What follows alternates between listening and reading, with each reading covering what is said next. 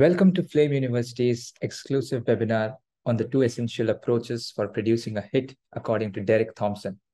I am Sunilesh Patabyal, a student ambassador at Flame University and your virtual MC for today. A very good afternoon to all. I take immense pleasure in welcoming all the students. Flame University's Upskill program's primary goal is to assist high school students in developing critical skills for their learning and growth. In this series, you will explore areas outside of your courses which will help build your profiles for higher education. Please note, attendees who complete the entire session will be given a letter of participation, which you will receive by next week. I will post a link to the feedback form in the chat section. You must fill it in order to receive your letter of participation. This is a required procedure.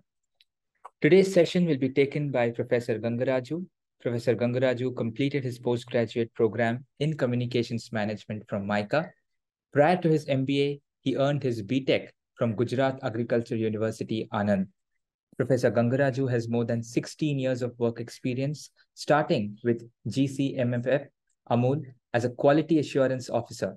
He followed his stint at Amul with a foray into communications at Cognitive Advertising, Vadodara. His last work experience at Sony Pictures Network, SPN, was the most extensive, where he spent little more than 13 years managing roles across sales, marketing, and media research. In his last assignment at SPN, he was the vice president and head viewership maximization, which entailed converting the video OTT app Sony Liv's AVOD viewers into SVOD subscribers and eventually platform content fans. His academic work experience started with Flame as a visiting faculty in 2016. It's a pleasure to have you amongst us, sir. I'm confident that students will feel more knowledgeable by the end of this session. Over to you, sir. Thank you so much, Sunilesh. So that was Sunilesh, meritorious student on campus from Flame University, who also happens to be on the Dean's Roll of Honor. Thank you for that nice introduction, Sunilesh. I'm also assisted by my colleague, Roshni, who is, helping us moderate the session along. Sunilesh will be the MC here. Just a few house rules. If you have any questions to ask, the way you have to do that is to raise your hand. Between Sunilesh and Roshni, they will give you the chance to kind of speak. If you're more comfortable writing in, then please drop your questions in the Q&A part or in the chat area. And between Sunilesh and I, largely will keep an eye out for that, and then possibly kind of taking those up while the session progresses. So yeah, that's essentially to do with the house rules for this session. What I want to start off with is to know you all a little bit more. So if it's possible, can I just request all of you all to drop in the chat a format in which I would have you all introduce yourselves. And I'm doing that first so that it sets the tone. So I want you to write your name first, then a / the standard that you're in, class or standard,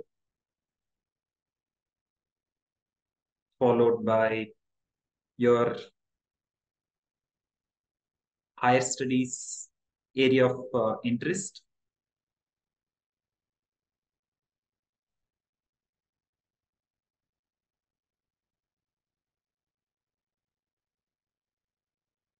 followed by just 1 or 2 words to do with your career aspirations. That's essentially it.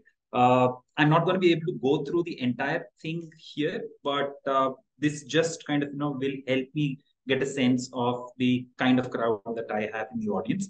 And I'll try and see if I can contextualize, the pace, the content, examples for the profile of the participants. So that's essentially the idea of it. I see Tanvi is here. She's a class 10th student, class 11 student. There is Vyanshu, standard 10th. Thank you. It would also be great if you could just mention your city as well, so that we know which city you're from. Yeah, that will also help. Thank you, Ishwar. 12th CBSC, automotive design, interesting, and journalism, along with a keen interest in business. Wonderful. Varnika, 12th standard, psychology, and particularly criminal psychology from Indore.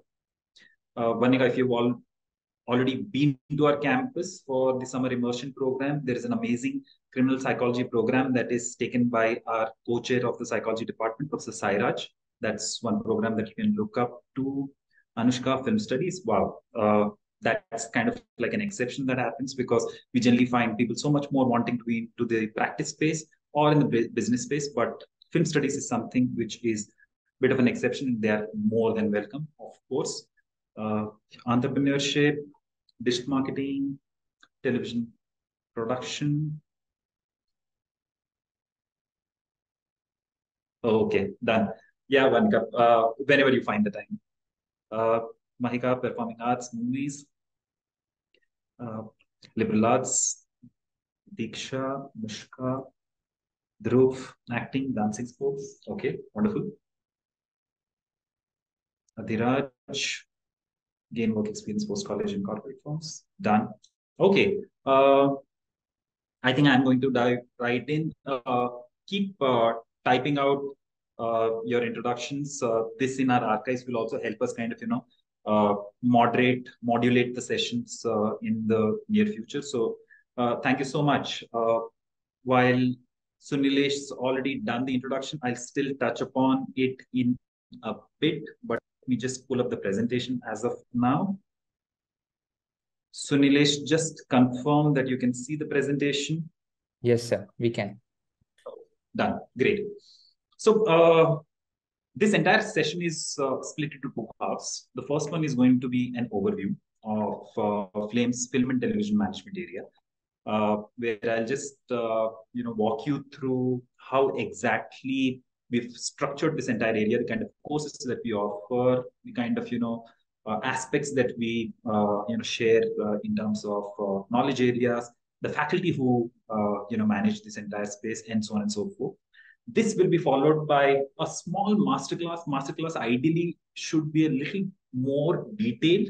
What I'm trying to do is to demystify these two essential approaches that Derek Thompson kind of gives in his must read for anybody who's got even a fleeting interest in media and entertainment. So we'll just take that up with international and Indian examples, and I'll listen into what you all feel. It will be a two-way street. The masterclass will be kind of like a not exactly a workshop, but I will encourage all of you all to also chip in. So that's essentially how we are going to be working in the next hour and a half, so to speak. After the first section is over, which is the overview, given some of you have already stated that you are interested in this area from a career perspective, or for that matter, possibly, absolutely pure indulgence also. If you have any questions, we will break for that after the first half is over. And then we will segue into the masterclass, after which we again have a Q&A. So that's largely the structure.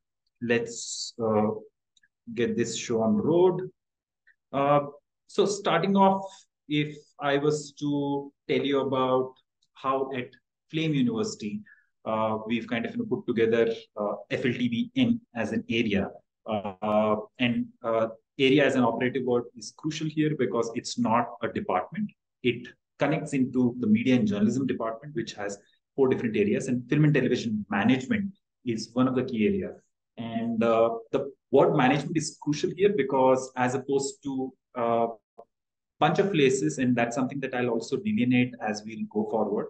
Our focus is to kind of, give you exposure into all 3 essential aspects that go into creating, film and television management or that kind of a space self-sustainable. Starting off with introducing to you all the 4-member in-campus full-time faculty that all 4 of us all are here.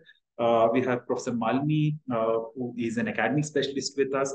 From her education standpoint, she's a postgraduate diploma from FTI, Pune, one of the most premier institutes when it comes to film and television studies at a postgrad level. And she's had a very interesting journey. Prior to FTI, she was in a corporate role, thanks to having studied postgraduate program in management from IIM Bangalore. So that's Professor Malini, whose area of expertise is cinematography, by the way. We have Professor Aileen. Professor Aileen is an associate professor and she's a PhD in film studies from Dublin, Trinity College. She's an Irish citizen who's been here in India for the past more than a decade or so, and she's one of the most amazing scholars when it comes to film studies, especially from the Indian standpoint. And that's a very rare exception. The kind of movies that she can recommend to you can kind of make me look very, very pale. And then we have to the left of my photograph here, we have Professor Ramna. Professor Ramnas joined us last year. She finished her PhD in media studies from University of Texas Austin, prior to which her undergrad studies were from JNU. And again, she's also a film scholar. And yeah, then it comes down to me. I'm an associate professor of practice. The new education policy encourages faculty members like me who have a corporate experience, which you must have heard when Sunilesh was introducing me, to join universities such as this and give examples from, on field. So there is the theoretical constructs which come to you from, such talented faculty members as these three. And then there is some bit of reality of applying those things out there on the ground is where people like me come in. And I joined here from Sony Pictures Networks, which is one of the leading television networks in India. Moving on, the kind of visiting faculty profile that we have is listed right here for all of you all.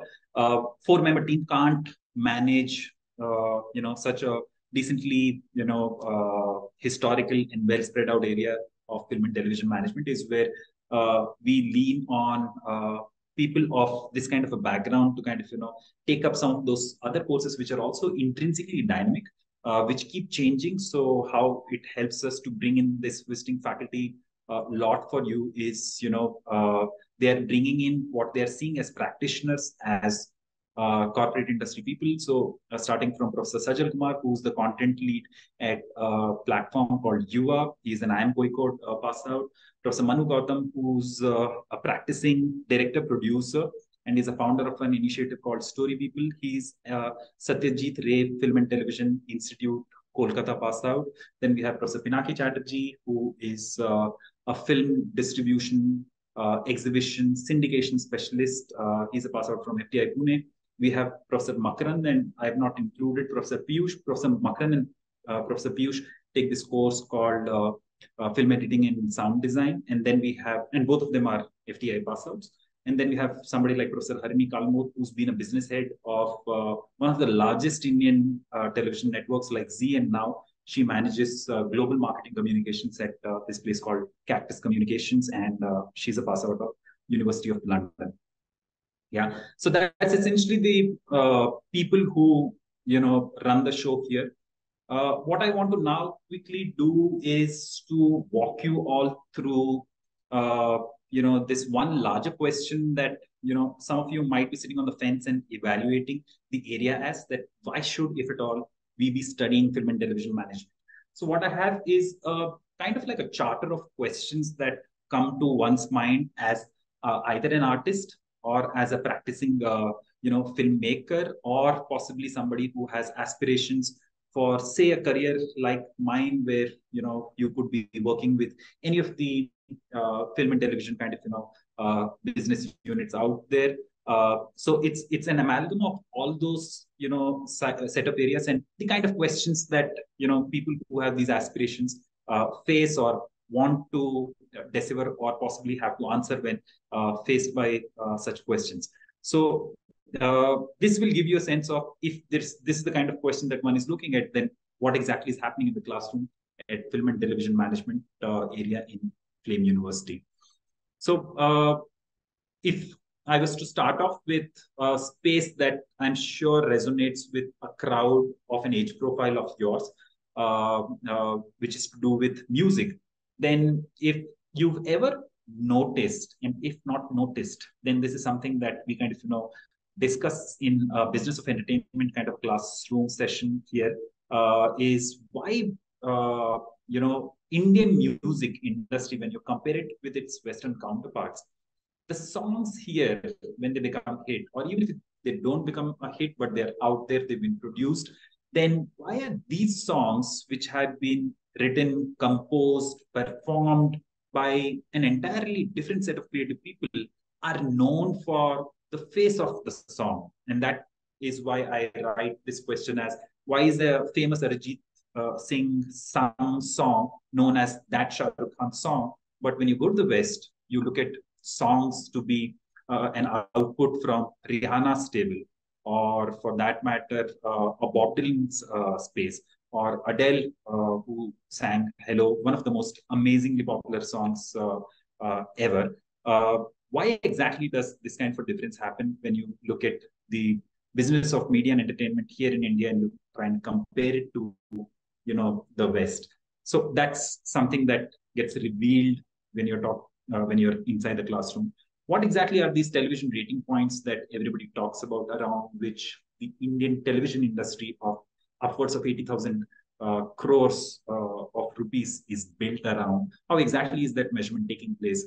Some of you might be into gaming, and if you've ever read in any one of your news pieces that why would Microsoft look at buying of a gaming company and then at a valuation like $70 billion, and why would Sony Corporation's shares price tank in Tokyo immediately after?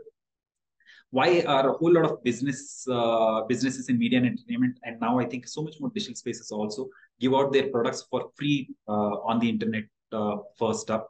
Why exactly? And now I'm getting into the art of film studies. Where exactly, or when exactly did the story of cinema start, and when did it start mirroring socio-cultural and political realities to an extent that you would think filmmakers are, such an innocuous lot, but an entire government functionary feels that they are indulging in something that requires them to be banished from their country of origin. And this is something that happens globally. So what exactly is this space that rattles power centers?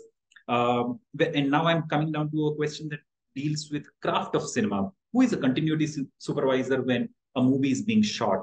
Have you ever thought or noticed in some of the films when Shah Rukh Khan is standing left of the frame and he's got a coffee mug, say white in color, and on the edit, when the scene shifts to who he's talking to possibly, and then it comes back to Shah Rukh Khan, the coffee mug color has changed. Uh, and that's something that a continuity supervisor on the set is responsible for, where when the shoot stops for the day, you capture the frame and you ensure that the frame continuity is retained when you look at the subsequent shot. But if that's not happening, then there's a continuity supervisor who's missing. And why did India never feel that we should have one on the sets? Uh, uh, why do, and this is a little bit of a loaded kind of a statement, but stay with me on this. Uh, why do some people feel that cinema that invites people to think is superior than the one that makes you sympathize for the characters?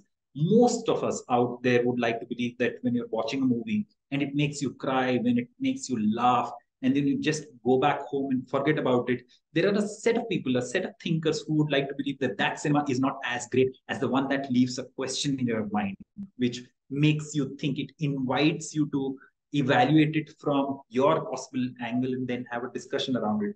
That's the kind of cinema that most of us should be talking about. Why do some people feel that?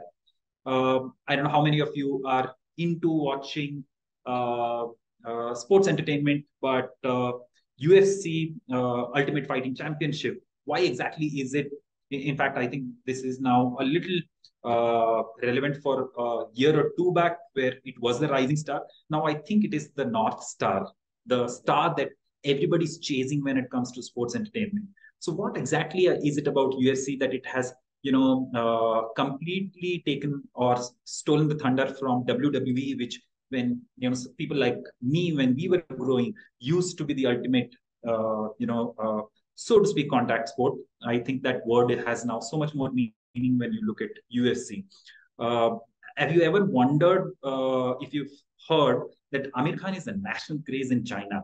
What is it that Amir Khan has done, and none of the other stars have been able to crack, that makes him national icon, so to speak. The kind of records that Dangal broke in China, from a standpoint of the amount of monies that it made, and it put some of the largest Hollywood franchises to shame in that year of release.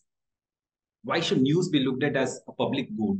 Why should it be freely available, pretty much like tap water? Why should news be, so accessible? If you think print and newspaper is a dying habit, it's only your parents who are picking up the newspaper, nobody else out there in the world is doing that, then there's a bit of surprise there for you. It continues to be a growing space when you look at it here in India. Why so?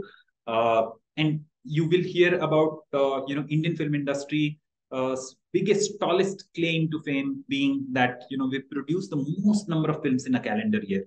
Calendar starting from Jan to December, in its span of 12 months, 52 weeks, we produce the most number of films if you were to compare us to any of the other film producing nations. But that, while it is touted as a strength, why is that our weakness also, is something that we discuss. And if at all any one of you, and I saw some of you are interested in pursuing an acting career, a production, direction career, then if you imagine yourself to, be a part of that team which creates the next larger production on Indian OTT, then you should be studying film and television management. How do we do film and television management at Flame differently is essentially through this very simple little pictorial that I wanted to drive home the point. When you look at our brochure, the kind of courses that we are offering, it's essentially a triad. You have a management angle, you have an art angle, and you have a craft angle. When you talk about art, you're talking about like one of you said is interested in looking at film studies. Then what is it that Professor Aileen and Professor Ramna bring to alive as a discussion when you are looking at cinema from their lens? Why is it considered to be high art and not just glamour and entertainment? Is essentially what comes under film studies, screen studies kind of courses. So that's art of cinema. You look at craft of cinema, and that's where a practicing aspect of cinema comes in, where if you want to learn acting, you want to learn cinematography, you want to learn set design, or be a director, screenplay writer, then that's the craft of cinema, which is the second part of this triad. And the third aspect is management, which is so much more crucial when you're looking at FLTVM, because while you could be, either of these, but you don't know what exactly keeps you in business, is essentially where FLTVM and Flame separates itself out over any of the other institutes, where there could be a skew to either of these, but not complete focus on all of them. Yeah. This is just a quick graphic for you all to know the kind of jobs that you can find for yourselves, be it from an art standpoint or craft standpoint or from a management standpoint. Higher studies is essentially where, pretty much like Professor Ramna or Professor Aileen, you could do an MA in film studies, media history, culture, is where you could go for higher studies from here. Or you could go for higher studies in direction, production, writing, cinematography from a place like FTI or an SRFTI, or for that matter, film schools which are out there globally well placed. From a production standpoint, you find yourself joining production houses, film production houses, TV production houses as EP, associate producers. From a direction standpoint, you don't immediately start off as a director. While you're making your short films here on campus, you start off as an assistant director, or like I said, continuity supervisor or script supervisor kind of a role is something that comes your way. Marketing, research, and sales are the three verticals which come to you when you join a corporate place, even within a production house, or for that matter, corporate like a Sony, Star, Viacom, Geo Cinema, or Netflix, any of these places, you would have roles across marketing, research, and sales. And all of these three roles is something that I incidentally had the opportunity to kind of go through while I was at Sony Pictures Networks. So that's to give you a sense of the career graph when you're looking at film and television management. This is just to quickly give you a sense of where all our alums have already made it. And they had specialization in film and television or communication, which is a little more to do with film and television management plus kind of a space, which is communication studies. they've been placed at, or they find themselves working at Sony, Z, production houses to networks like Sun, and so on and so forth, are the kind of placement opportunities that come your way when you look at studies in FLDBM.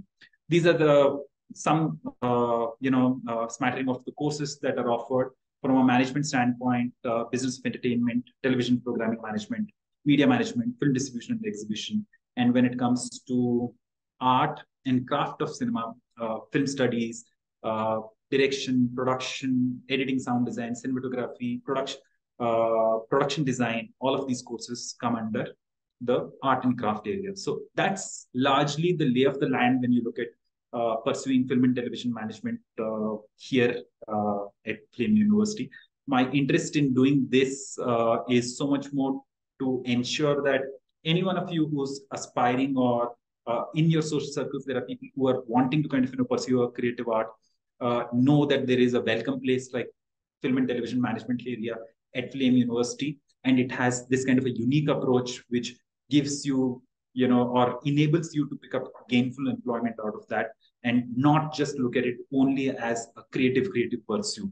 So I want to kind of pause here and see if any of you have any questions to do with this aspect. So I'll just take a minute or two of a break, and I'll invite you all to write in the chat area, or raise your hands, and then possibly ask your questions. Anything to do with the film and television management area, courses, career opportunities, any such questions if you have. Yes, we have a Dhruv who wants to ask his question. So Nilesh, if you can help me here. Dhruv, you can now unmute. Yeah. Hello, sir. I have a question. I have a question that can we have a role as an actor inside the filmmaking? So Dhruv, the film and television management area comes under the School of Communication. If you're interested in acting, then we have another area which comes under the School of Design and Performing Arts. So if you're very clear about that, then it would be better advised for you to kind of take up that course, which also is dealt by some amazing faculty members in campus and also outside. Award-winning actors take acting classes there.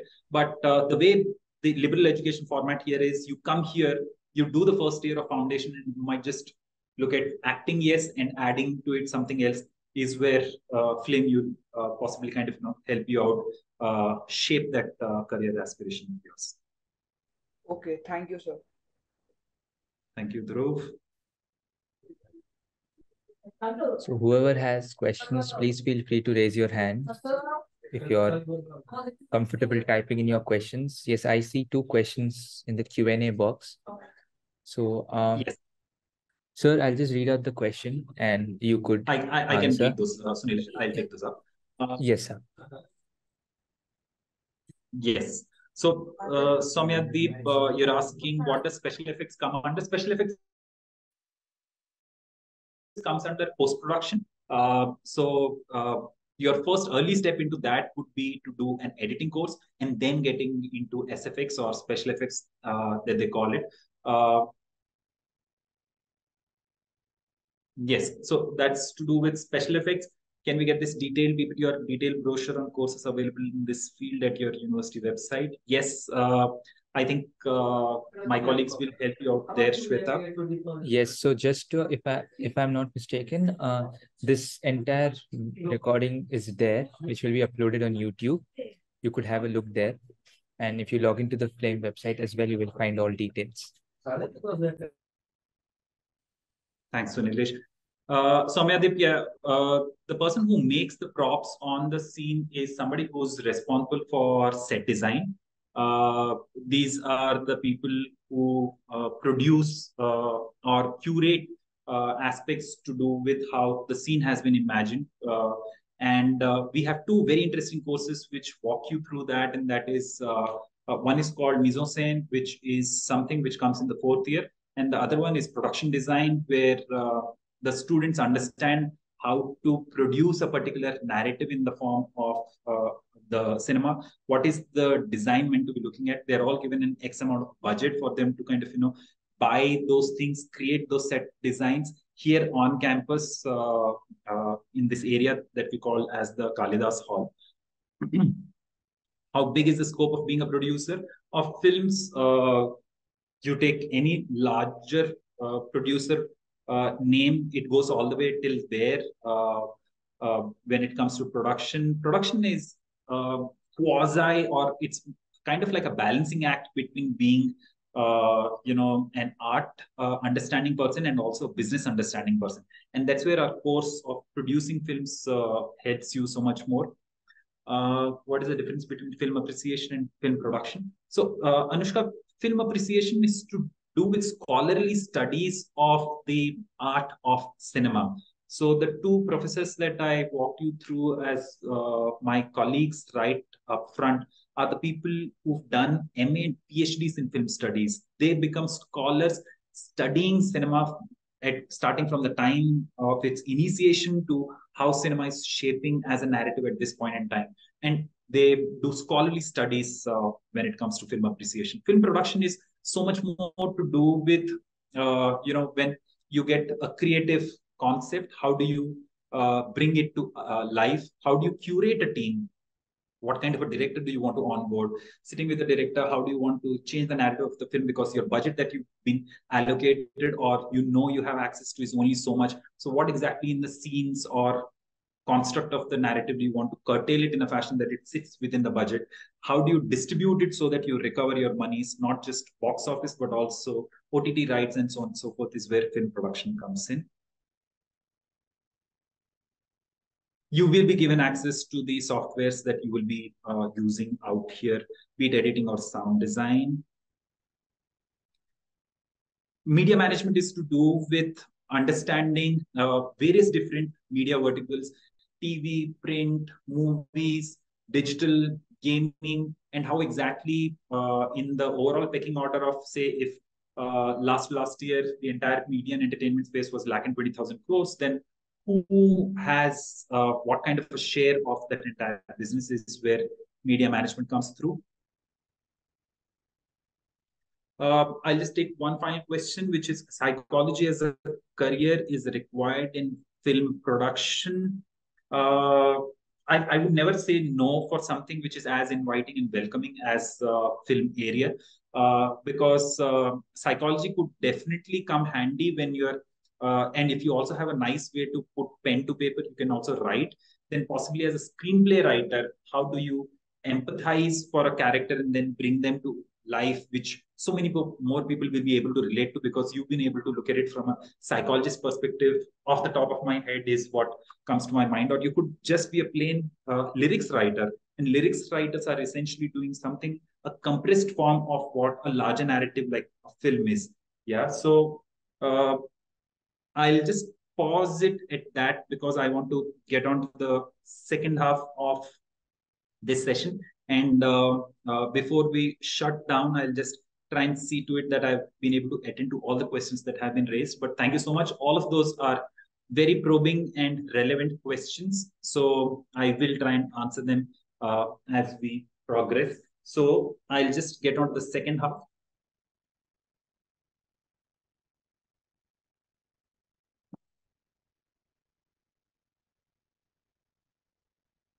Right. So this is essentially the overall invite that we sent out to all of you all on this amazing book that's been written by Derek Thompson. And the two essential approaches that he kind of, carves out as he, elaborates on what exactly goes into creating hits.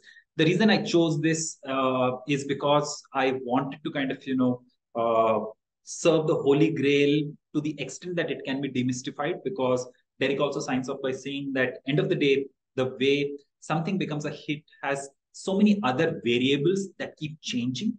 But the two essential approaches that he suggests increases your probability to kind of, craft a hit. And that's what anybody and everybody who's in the space of media and entertainment is trying to kind of create, be it a writer, be it a filmmaker, be it a songwriter.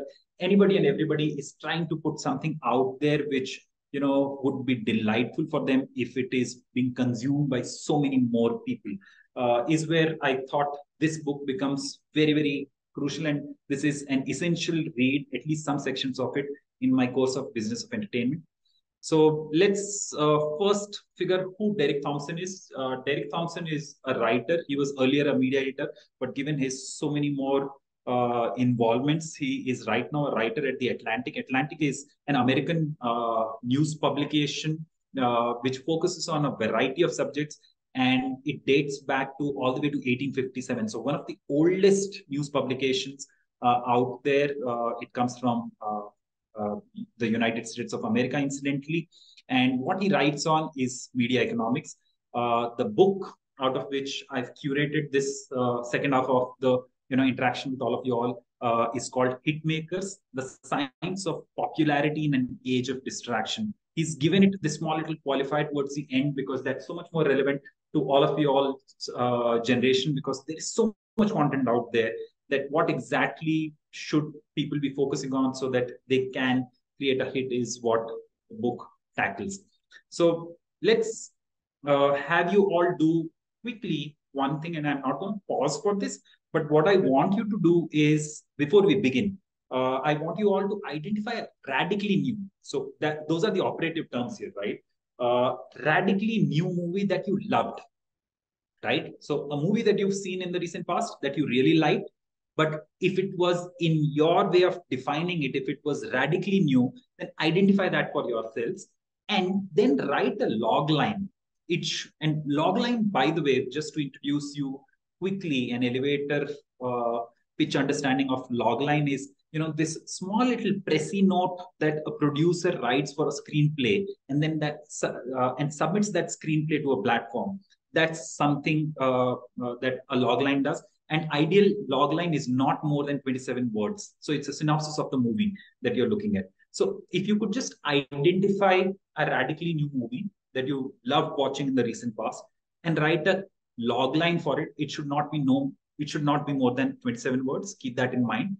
Quickly, just take 1 minute and write. There are no right or wrong answers. You're not trying to do anything fancy. You're just trying to explain this one 2.5 hour long movie that you've just seen in the past. Just write that down for yourselves. And if no place else, then just drop it in the chat. I just want to see what all you've been able to kind of capture, and we'll revisit this. So we'll come to it towards the end of this, first takeaway that we have from Hitmakers. But as of now, just structure that log line and drop it in the chat section. I'm giving you all 1 minute to do that.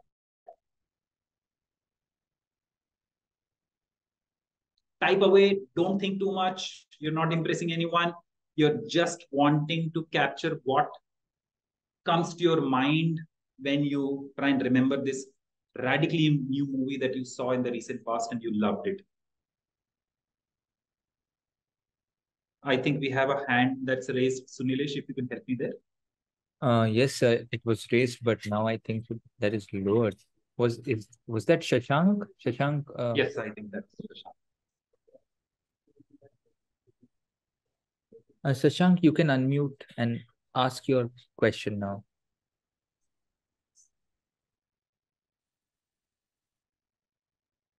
Yeah, I believe that was by mistake, sir. That's okay.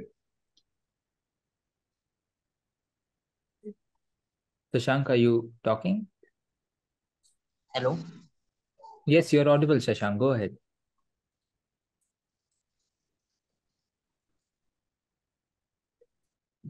Ji hello जी शशांक बोलिए। जी आपके ये किस चीज के लिए है? ये university, film university से बोल रहे हैं आप? हाँ जी, फिल्म यूनिवर्सिटी से बोल रहे हैं। हम लोग एक क्लास ले रहे हैं शशांक, अगर आप सुनेंगे तो आपको समझ आ जाएगा हम लोग किस बारे में डिस्कस कर रहे हैं।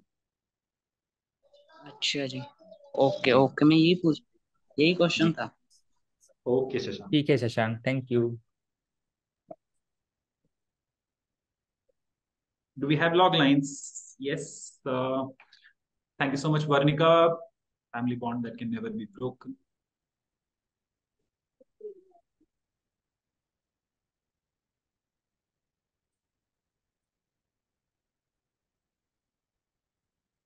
An art history teacher comes to a traditionalist school only to change the school and the lives of the students.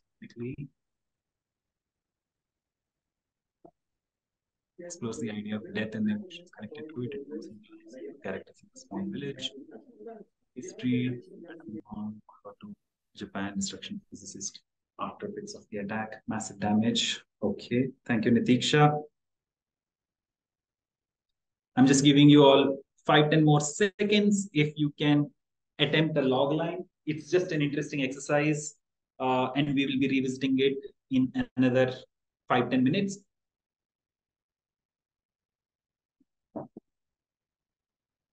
Okay, so retain that. Also paste it in a note if you have to. And like I said, we'll revisit that. Let me just move ahead here. So now we are trying to kind of unravel the first part, the first essential approach that goes into creating a hit. And I have a bunch of questions here. What I would have you do is, give us an emoticon in response to each question, either a thumbs up when you want to say yes, or a thumbs down if you want to say no. So if my first question to all of you all is, given a chance, would you upgrade your wardrobe with the latest fashion trends and styles? Give us a thumbs up if you are saying yes.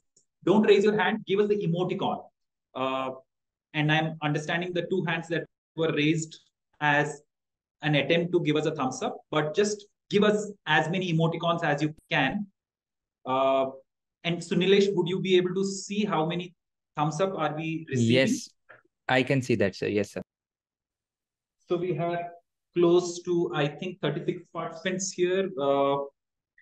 Just give me a count of the number of people who are giving us a yes in response to this question, which is, given a chance, would you upgrade your wardrobe with the latest fashion trends and styles?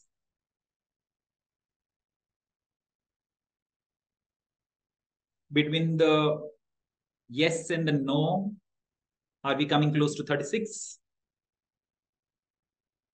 We are at 50% there now. How It is many 16 yes? yeses and 3 no's so far. Okay, so I'll take that for the time being as 16. And how many no's did you say? 3 no's for now. Done. Okay, I'll just make that note separately so that I don't let out the other set of questions. The second question is, when it comes to following social trends, do you actively engage in the latest challenges and trends that go viral? And bear in mind that these are safe challenges or trends. We don't want to go towards anything that is dangerous. But in general, what is your approach when you look at some of the upcoming social trends? When they are the latest ones, they are really radically new. Do you generally go for them, or you're at least curious about them? If it's a yes, give us a thumbs up. And if it's a no, give us a thumbs down.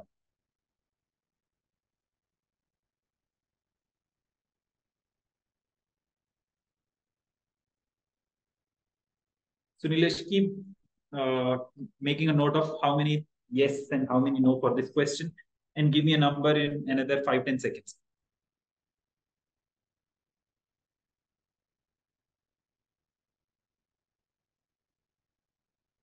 We have 10 no's and 7 yeses, sir. Oh, so there is a little bit more of a no here. Done. 7 and 10. Done. Okay, let's go to the next one. Imagine your smartphone is still working perfectly and your parents are really happy about that. But there is something that has gleamingly new that has been just launched. Would you still want to upgrade to this latest model that's come out because it's new? Give us a yes An or a no. interesting question. Yes. And so much more heartburn if it goes towards the why for parents. How many yes and how many no? What is the trend looking like? 13 no's and 3 yeses. 15 no's now. 3 yeses. Only 3. Nobody wants a Yes. new phone. I hope everyone's sharing their absolutely true thoughts. Okay. When it comes to movies and TV shows, do you often seek out new releases and the latest trends, or do you go for something old and classic?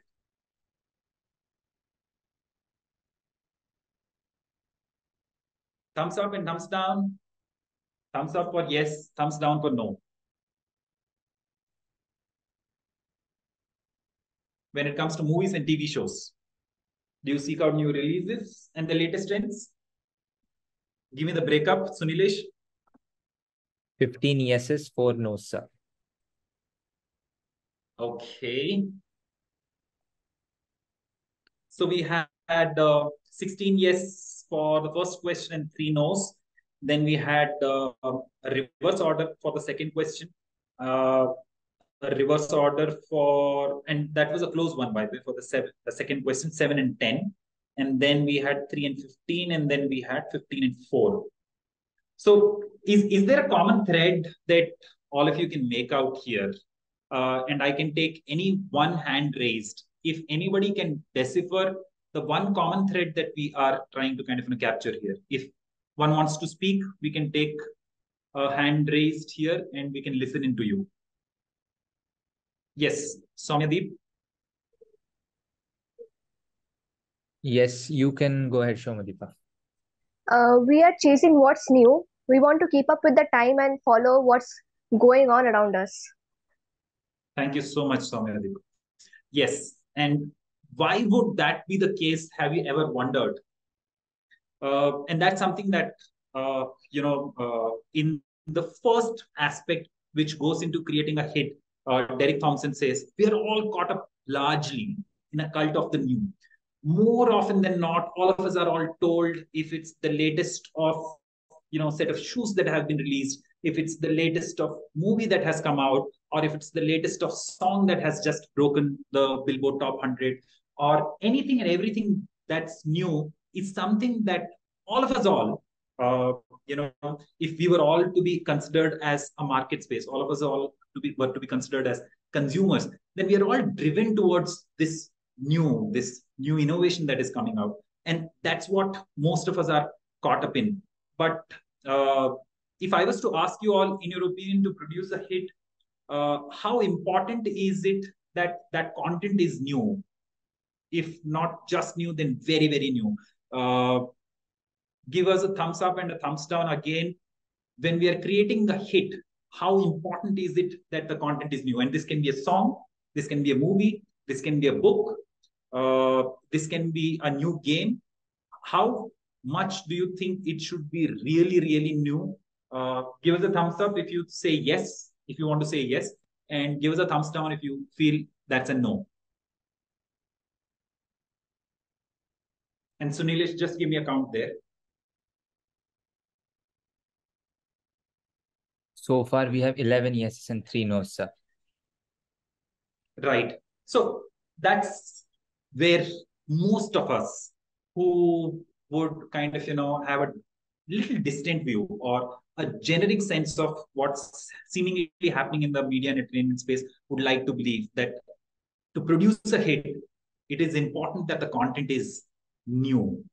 But what Derek says is, if you're trying to create a hit, you need to lean a little bit more on familiarity than over novelty.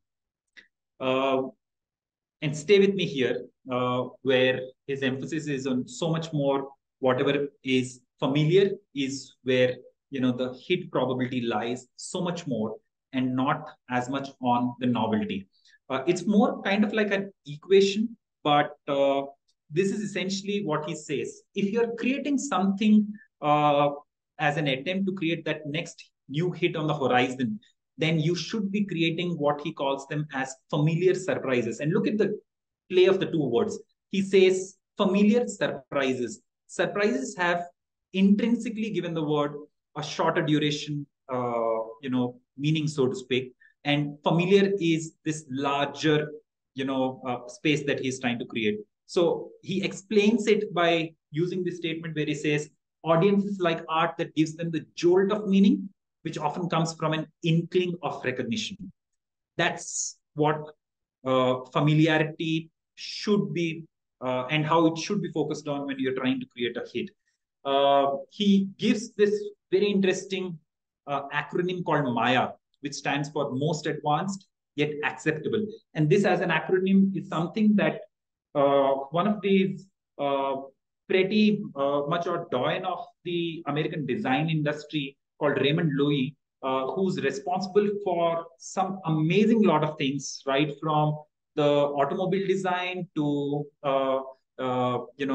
the shape of Air Force One, the plane that flies the American president, to how the space vehicle out there in the International Space Station, to any spacecraft going out there, looks like the glass window that looks over the planet Earth. All of those designs were crafted by this gentleman called Raymond Loewy, and he gives this acronym, which is most advanced yet acceptable.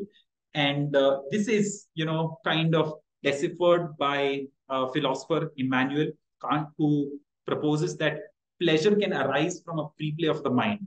When a person discovers an attractive idea or story, it triggers a dialogue between imagination and understanding. Imagination and understanding, something that you're trying to figure and something that you already understand. Each quickens the other. So according to free play, beautiful art, music, ideas, all of them offer a kind of cognitive tease. They dangle the promise of comprehension, but never provide the full satisfaction of getting it. That's where the adventure lies. So free play is a lovely idea, right? Because it's amazing to think that your thoughts and your feelings have dancing partners in the space of imagination. So that's got to be the first takeaway that you have when you look at your attempt at creating a hit, and that is you should lean a little bit more on familiarity over novelty. What I have out here as a graphic is largely how I would define a market, which is a very inward looking kind of a space where familiar stereotypes or handles are all right in the middle. And it's a moving circle that is so much more inward looking. Novelty seems to be lying outside of this space, right? So the producers of content, of media and entertainment, who create again and again new handles, new familiar surprises to do with these stereotypes or established facts, are the ones who have a chance of creating a hit. And when we talk about a hit, what we're talking about, that there is mass consumption of what just got created. Some of the very, very creative set of people would find this kind of a direction a little disappointing, and that is very, very understandable, because they come organically with this appetite or thought to create that new aspect. So imagine them sitting on the edge of this circle. They are the ones who are staring out, and they are the ones who are looking at the novelty. So if you were to imagine scenarios where somebody's created something new, you have to imagine that they are still working off the edges of largely the familiar stuff, and they've created their iteration attempt at something novel. And more such attempts gets created.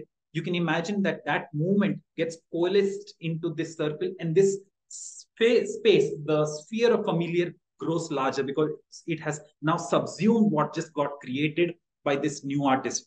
And I can give you example of A.R. Rahman back in the 1990s, a sound that the gentleman created that we had never ever heard, we thought never ever heard, but the underpinnings of that were so much more familiar.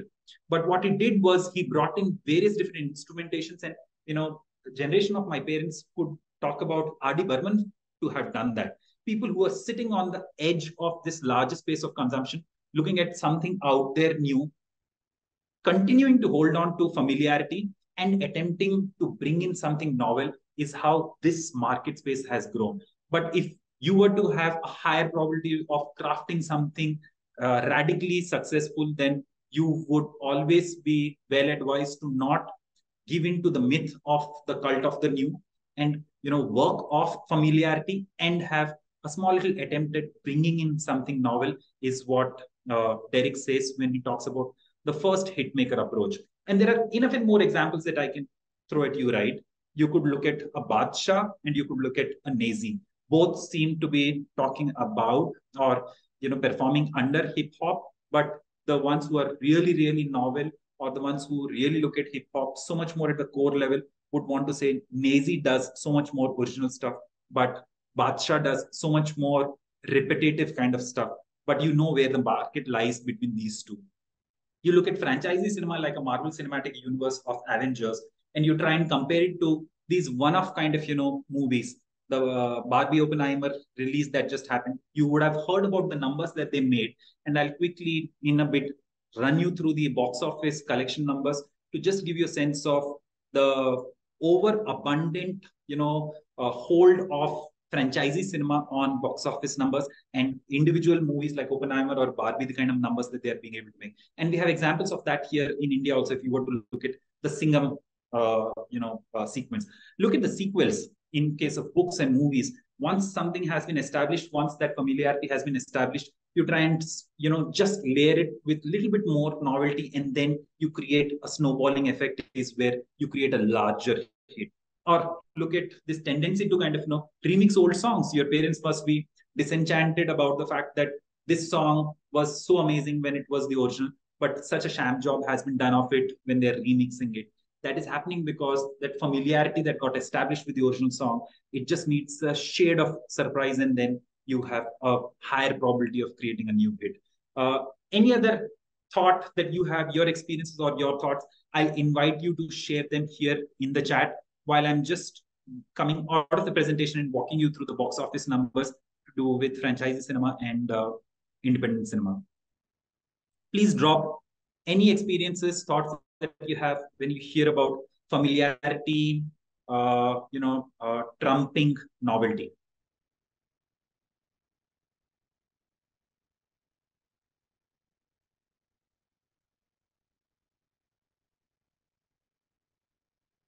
This, by the way, on your screen right now, you're seeing Hollywood movies because the data that comes from that side is amazingly transparently shared. We are yet to kind of step up to that kind of number gathering here. We've covered quite a bit of ground here, but it's yet to happen. But just look at MCU, then you have one Titanic at number 4 at $2.2 billion equivalent from James Cameron. Then you have again, one of the most iconic films with so many sequels, Star Wars, again MCU, Spider-Man franchisee, Jurassic World, which went into sequels, Lion King, which was remade, Avengers again, Furious, which has had a 10th or 11th edition, if I'm not mistaken, Tom Cruise's Top Gun, Frozen, which has had multiple editions, and then comes Barbie, right? So between one film that is at the 4th position, that is Titanic, and then the other one, which is Barbie at number 14, everything else is telling you so much more about the strength of familiarity over novelty. If you were to understand independent standalone films as, novel films and familiar films being re-engineered again and again as the familiar stuff, then you know where the market stands. Yeah. I hope I'll get to see some interesting thoughts. I'm going to move forward just in the interest of time.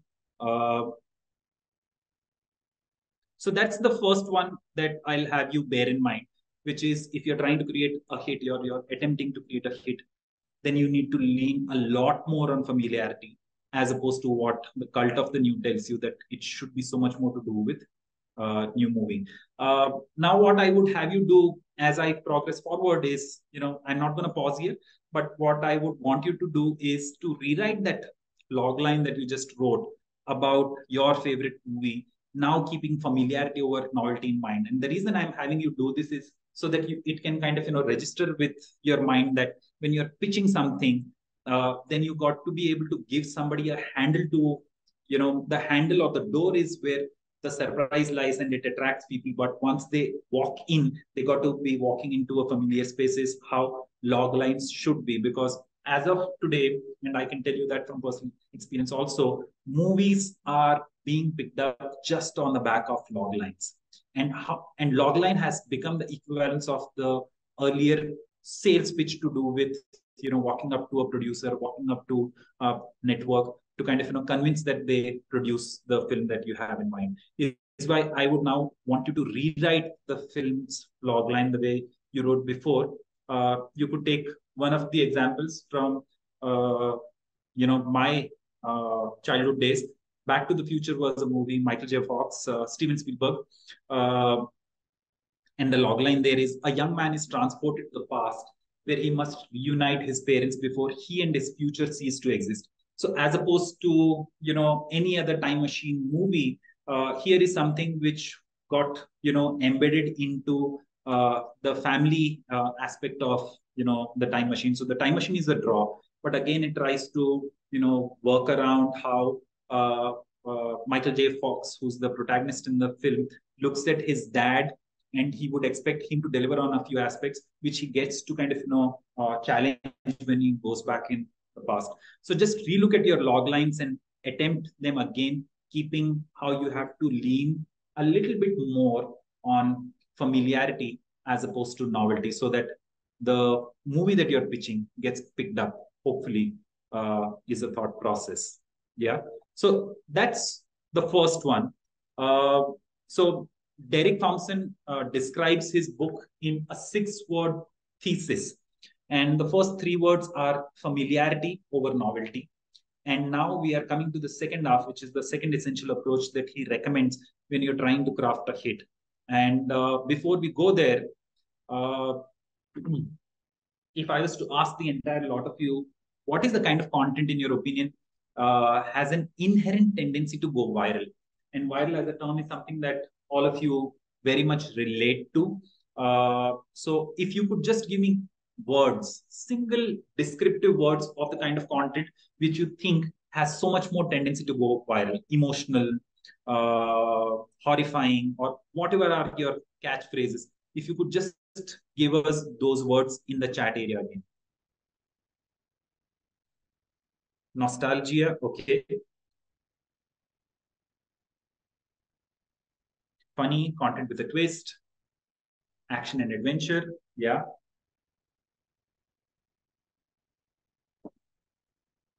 Replicable, but also unique. Interesting, nice. Relevant, okay, thank you. Ben, action sentimental. Interesting. Mind-bending, okay, makes you really, really think. Simple and interesting, moody, vibey, nice. Okay.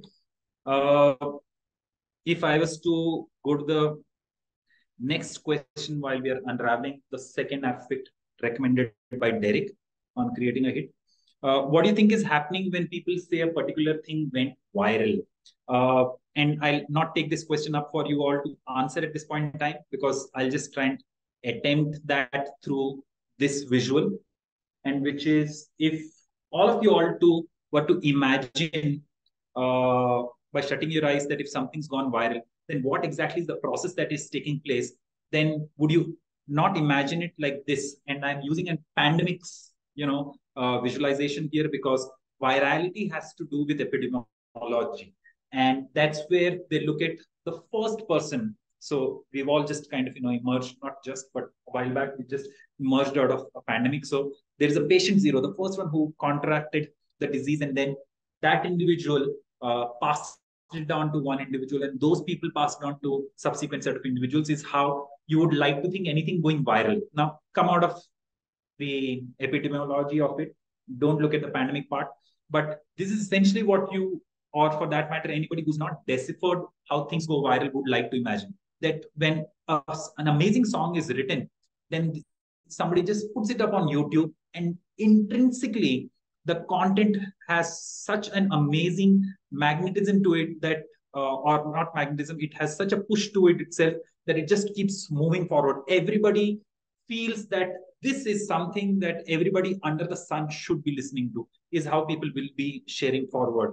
But that, Derek says, is the myth of virality. Virality is something that is not at play when you look at content going further ahead. The Second part of the 6-word thesis that Derek gives about his book is, while we looked at familiarity over novelty, the second thing that he's telling you is distribution over content. If any one of you feels that you've created one of the most amazing artistic expressions, and intrinsically that content has an amazing aspect to it which lends it wings, then you will be disappointed to know that there is nothing like virality. It is a hard-nosed marketing and distribution push to the content which leads it traveling so much more further ahead. And I'll show you examples. So as opposed to the first pictorial that you saw of patient zero passing it on to one person at a time, that one person passing it on to one more set of people, he says there are no such million one-to-one moments. Every individual passing it on to another one individual, them passing on to one more individual. There is no such thing like million one-to-one moments when it is about content that is becoming popular. But what is happening is there is 1 to million moments. And what does that stand for? That stands for broadcast. So if I was to look at my generation, the towards my left and on the right of the screen is where the original broadcast used to be. And I would like to imagine some of you have a little bit of sense. Your generation still understands broadcast a little bit, unlike my daughter, who would watch a linear television and would say, can we just skip this part? Because she doesn't understand how linear television used to work.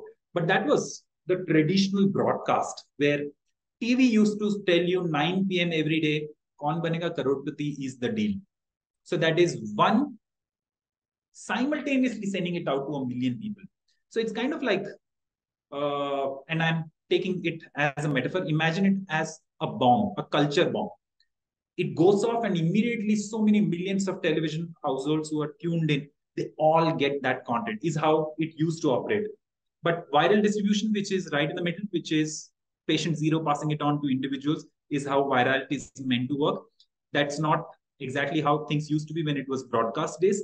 Now, for your generation, it is called diffused broadcast. And the reason Derek has been able to, decipher this is because now we are all in a space of data where you can see, once you see something on the internet, how exactly does it travel? And he says content that goes popular. Okay, we are not talking about everything out there. We are talking about hit content. They all seem to go through diffused broadcasts. So as opposed to this broadcast, which was linear television, appointment television, you're looking at diffused broadcasts. There are influencers, there are platforms, there are aggregators who are passing it on in their own capacity to a few 100,000s out there, from where another set of influencers or aggregator platforms are passing it on to another 100,000, is where diffused broadcast is so much more the way that content goes popular when you're talking about content for your age and generation, as opposed to, my days where it used to be broadcast.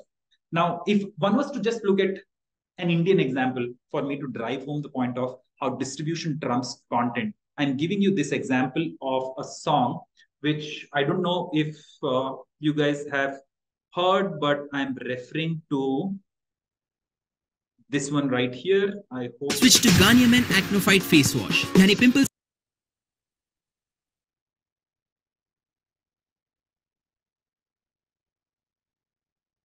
We'll just wait for the ad to play out and then I'll play the original song.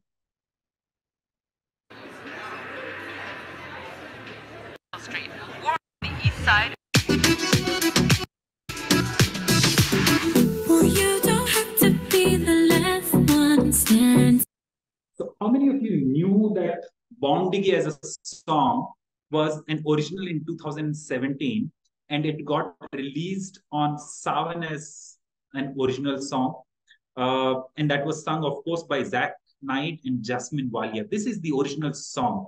Most people out there won't know, and as of today, in 6 years, it has hit 125 million views on YouTube. But just to help you understand the point of distribution over content, I'm going back to 2017 when this song was released. And in first 10 months, the song hit 66 million streams. During this period, it hit a peak of, views in one day to be 0.2 million. But when this track was given to T Series, which is a huge music label here in India, the biggest one, in fact, with a global top 50 ranking, I think it's number 2 or number 3 at this point in time on YouTube. They created their own track, which is what most of you might have seen. And then they put it into their own produced film, which is Sonu Ke Titu Ki Sweet is what the film is called. And then they put it out there. That kind of a distribution thrust ensured that in 5 months of this movie version of the song, it hit a complete view count of 378 million. As you've seen, the original on YouTube, the Zack's Night and Walia song has 125 million views. Let's check out how the movie version has hit a 1 billion number. And that's what we are doing. More importantly, the 1 billion number right here. So just for you all to be able to appreciate the strength of distribution and not get caught up in this myth of virality is why I wanted to share this one interesting case. And the other interesting case, which is so much more possibly applicable to your generation, is how internet works through its diffused broadcast mechanisms as opposed to the viral distribution. And here is another song that possibly a bunch of you might have heard, and that came out in 2011 by a Canadian singer-songwriter. Her name is Carly Jepsen, and the song is Call Me Maybe. And it debuted at 97 in the Canadian Hot 100, but by the end of the year, it was still not in the top 20. And do you know what happened after that? Is the diffused broadcast effort. But let me just see if I have the song curated here.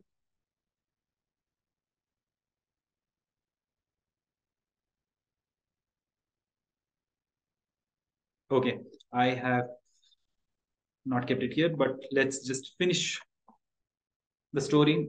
This song, which by the end of the year in 2011 could not hit the top 20, got a diffused broadcast push when Justin Bieber, another Canadian pop singer, I'm sure you guys have heard about him, heard it on the radio, praised it on his Twitter handle, and then in early 2012 makes a YouTube video out of it with his bunch of friends. And this includes pop star Selena Gomez. They're all dancing to it. That video now has more than 70 million views, and it helped launch Call Me Maybe because of the distribution push that it created. And it has now, the original song has become one of the biggest pop songs of the decade. You just look at the number of views that are happening for the song, you know what one is talking about. So that is for, you all to make sense through what Derek is saying when he's saying distribution trumps content. So, and there is nothing called virality. It is distribution which is at play for a content to become a hit. If I can, then I would love to hear in the next 5 odd minutes your personal instances of any viral content piece which reached you in the recent past. I would love to kind of, take those up in the chat section.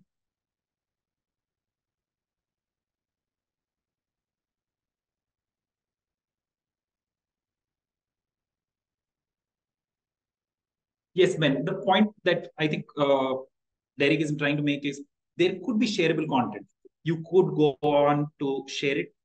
But the larger critical aspect is, and this is something which could be an amazing song, it could be an amazing short film, but it will languish where it is at when it is released on the internet, till you don't focus on how to ensure that somebody who's got a far wider reach, especially for your generation on the internet, influencer level reach, for them to pick it up, pretty much like the Canadian song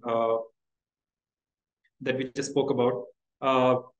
And it went so much more popular from there. So it isn't as much to do with the content's intricity. We are keeping those constants that the song is amazing, the movie is amazing, the book is amazing. But for it to go out there and become popular, you need to see to it that distribution is playing its role.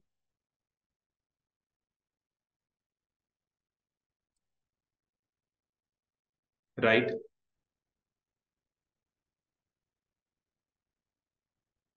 Yes, Kirtana, you're right.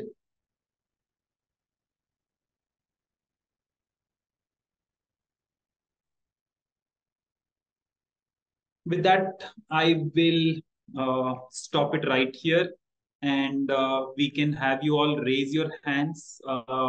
And Sunilesh will unmute you. We have 10 minutes to take any questions. And of course, once the session is over at 4:30, I will go through the Q&A, and then I'll try and see if I can answer those questions. So while you guys are raising your hands, I'll just see if I can address some of the questions here in the Q&A part. Yes, sir. We have a few of them in queue. Yes, go on. So the first question, I think so from previous, Ojas is asking, how do we get our first chance to work in a real film? So Ojas, did Sunilesh, by the way, Ojas ask act or get a... No, sir. The question says, how do we get our first chance to work in a real film?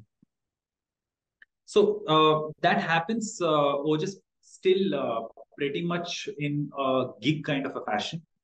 Once you've worked on the craft for your own self, where you fine-tuned it, you understood how masters who've come and gone and who are still around, how they've created a way for you to create good cinema. You've attempted it, at it, you failed yourself, you've created your own show reel, is what you take to production houses and then you pitch for a role.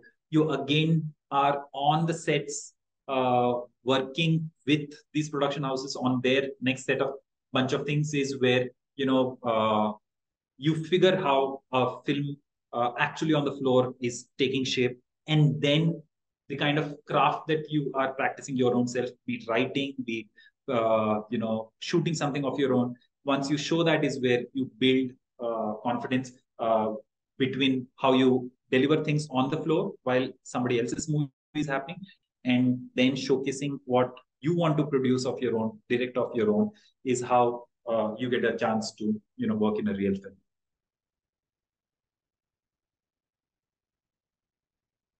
I think that has answered the question. Next question, name is not mentioned. It says, is it possible to get placed in a marketing agency with specialization in content creation if taking media management course? Example, Zomato's content marketing branch like Go Out Delhi. Very good question. And my answer is yes, absolutely. There are enough and more people who are doing that, where they understand the art and craft of visual storytelling from a course like ours. And then they find themselves working in an agency which is creating that content for advertisers, or possibly, for AVs for corporates. So you can definitely look at that kind of a role taking shape. Yes.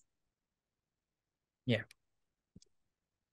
Somebody's asked a question on the Q&A part, that can effectively be taken as a major or only for minor. It is to be taken, it can be taken as either. So both major and minor are role. Yes, English. Yes, sir. So again, another question. I'm interested in trying out opportunities as a voiceover artist, however, want to do it in parallel with a career in marketing. Is this feasible? This question is by Kanv, if I'm pronouncing it right. Right. So voiceover artist is something that is pretty much doable while you're doing anything and everything out there under the sun. The reason I say that is because I have a batchmate of mine. She's done a voiceover for some Marvel films in Hindi. She's a classical singer, and right now she's working with a marketing firm, I believe, in UP, Lucknow. We also had a professor out here on campus, Flame University, who was a journalist and who is a practicing voiceover artist himself. So voiceover artists can do it full time, or they can kind of do a bipedaling thing where there is a larger scheme of things that they are already pursuing, and voiceover can support their creative interests. Yes. Yes, sir. Clubbing a few questions together, that is course related. Firstly, how would the course help students to be more creative? Does the course also entail writing scripts? And for a class 11 student, is there any subject that they can choose for filmmaking? Okay. The course through the craft part of the triad that I was sharing in the presentation. Helps you become so much more creative, fine-tune your creativity, where be it cinematography, direction, screenplay writing, pertinently to the question to do with writing, you can pursue that. We also have clubs on campus here where Ellipsis kind of a club is where you can pursue your writing beyond what is happening inside the classroom. We have Professor Michael who runs that club along with student volunteers. So yes, the course definitely helps you, be in touch with your creative side and also fine tune it as you, progress over the course of 2 years. Your 3 or 4 year course here.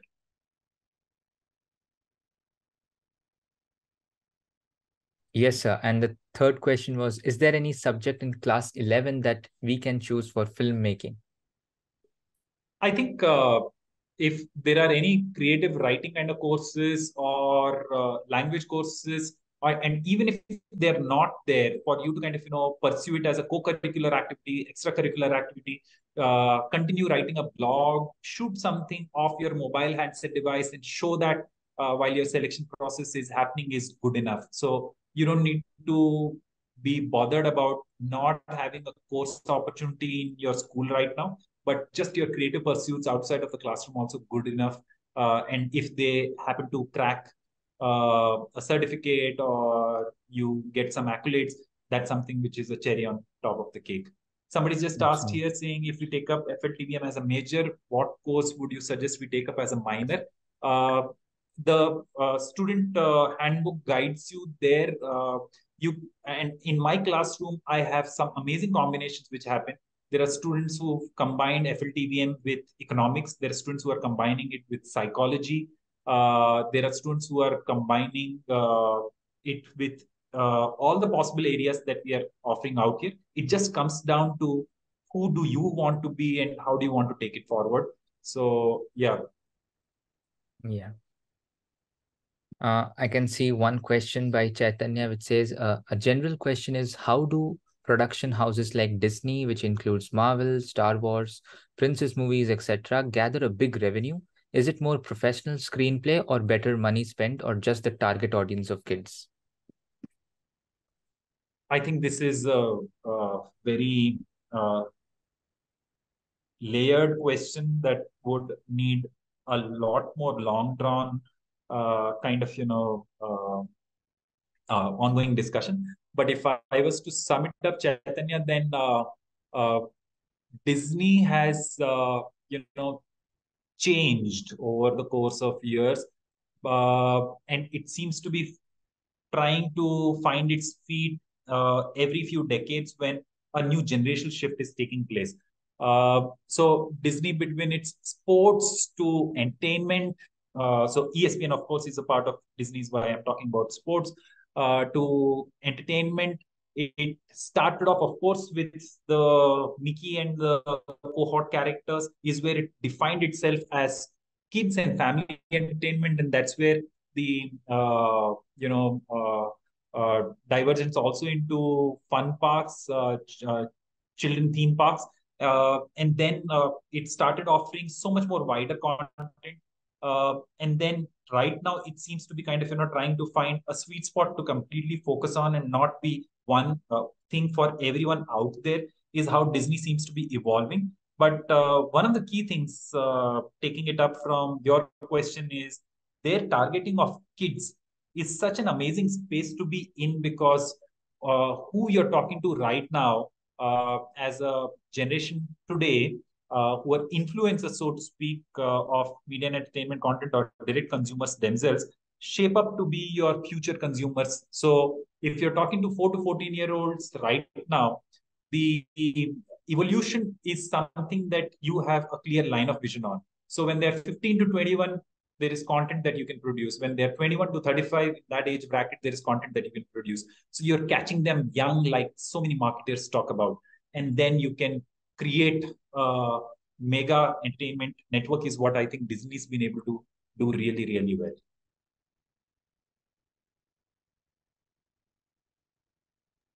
Thank you so much, sir. I think the session was really enriching. and we were also able to answer all the questions. And thank you everyone for attending the session.